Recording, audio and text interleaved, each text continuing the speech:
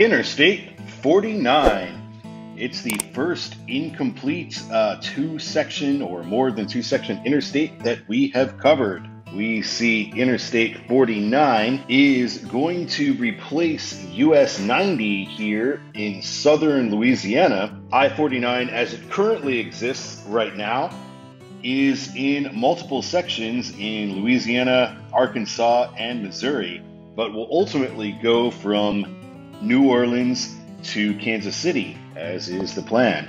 So today, we are talking about just the southern section of I-49. Just this part here is what we're going to be talking about today. You're watching Control City Freak.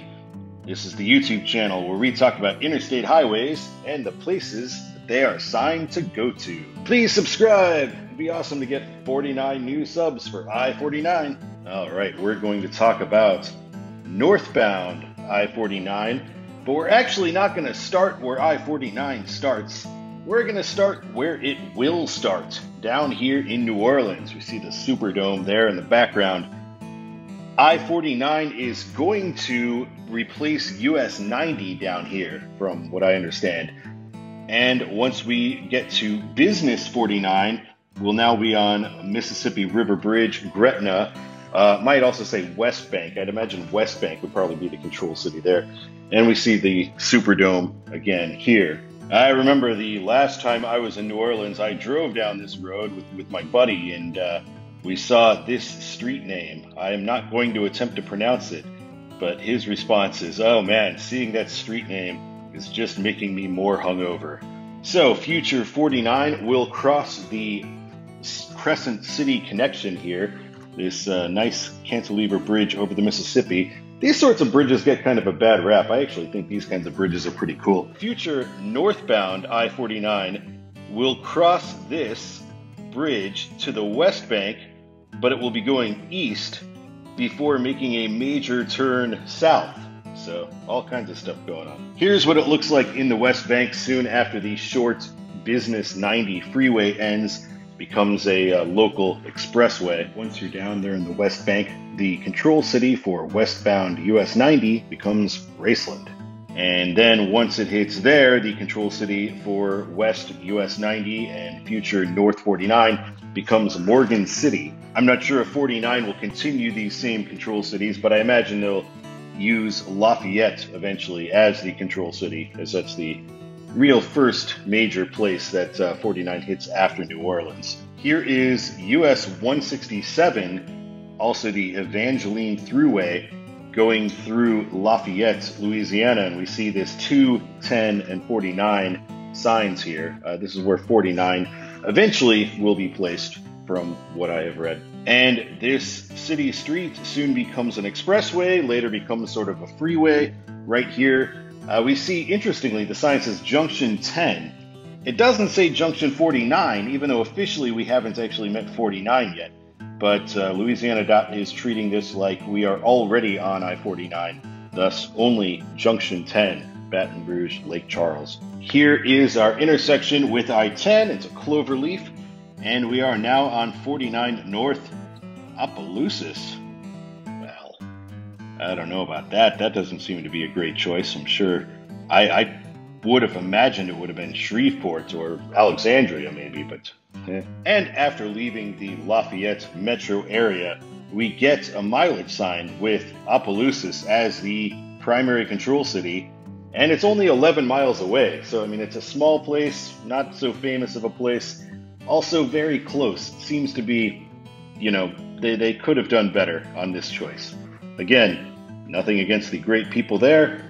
I'm just talking about signs. Within Opelousas, we are now on 49 North Alexandria, so that's not too much of a surprise. Alexandria is not going to be skipped over if Opelousas is not going to be skipped over. And we get Alexandria 60 miles away.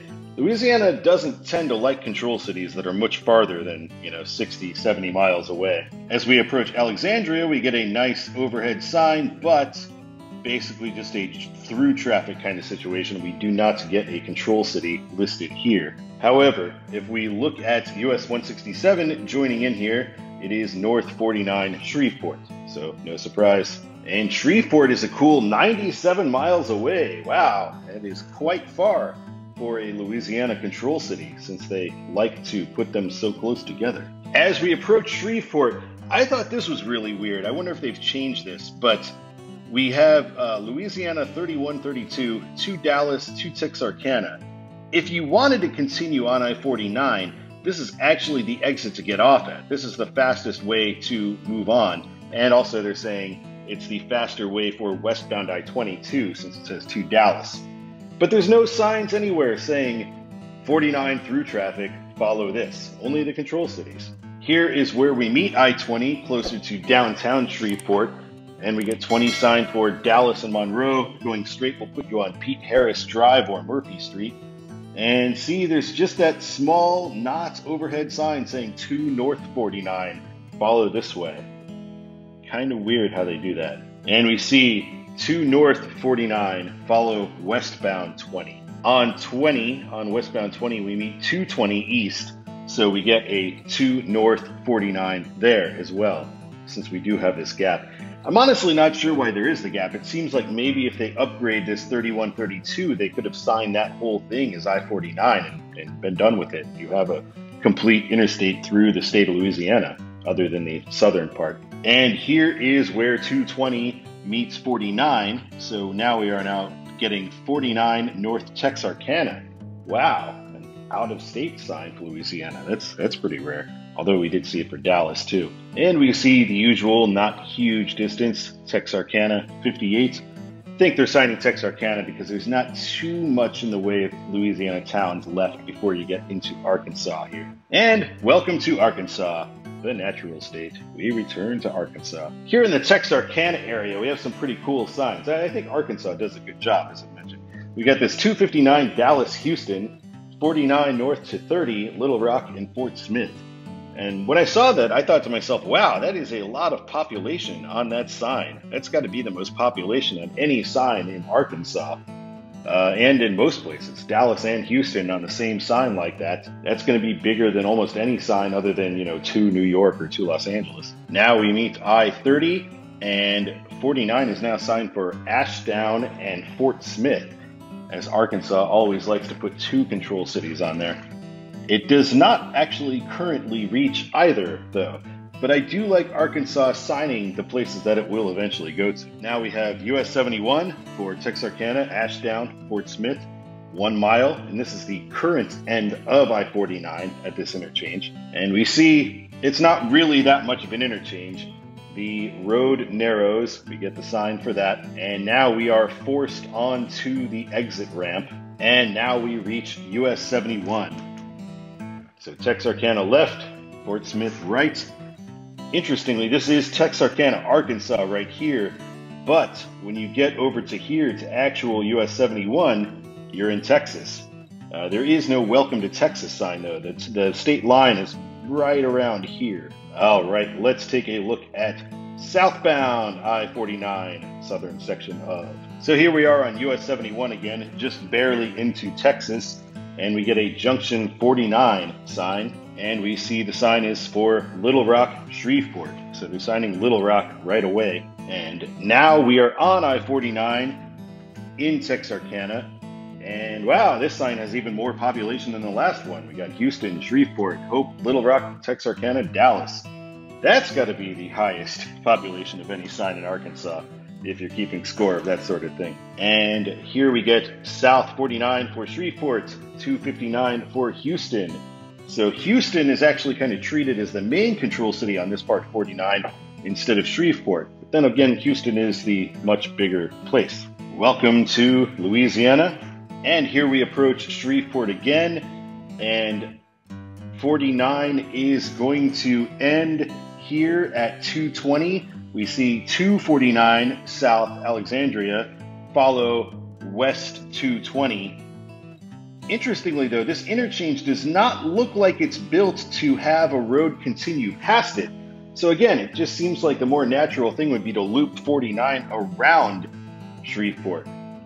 Here is where 220 meets 20 again, where you would have to get on 20 East to continue on I-49. Although no signage for that. Kind of strange. Maybe I missed one somewhere. Still no signage as we get to 20 from 220 here. And once we are on 20, eventually we do get 49 South Alexandria. So just the control city we thought it would be here. Interestingly, in Alexandria, we are now signed for 49 South Lafayette. So we're skipping Opelousas here. Although Opelousas is signed on the 167 junction with I-49. On the mileage signs, they go with 3 cities instead of 2, so they're signing Opelousas as the secondary and Lafayette is the primary. And see, as you can see there, Lafayette only 18 miles further. So, seems weird to have a control city that's 18 miles away from another one. And here we meet I-10, and this is where I-49 currently ends. And so, we shall end there too, where 49 currently ends. So let's take a look at Todd's the way it should be for the southern part of I-49. I'm going to say northbound 49 should be Houma, Lafayette, maybe West Bank first, that's fine. Houma, Lafayette, then Lafayette, Alexandria, Shreveport, Texarkana, Fort Smith, and southbound 49, Texarkana, Shreveport, Alexandria, Lafayette, and New Orleans. Thank you so much for watching Control City Freak. My name is Todd, and I really appreciate your viewership. Soon we will get to the northern part of I-49, so that'll be fun. Thanks a lot, and keep on trucking.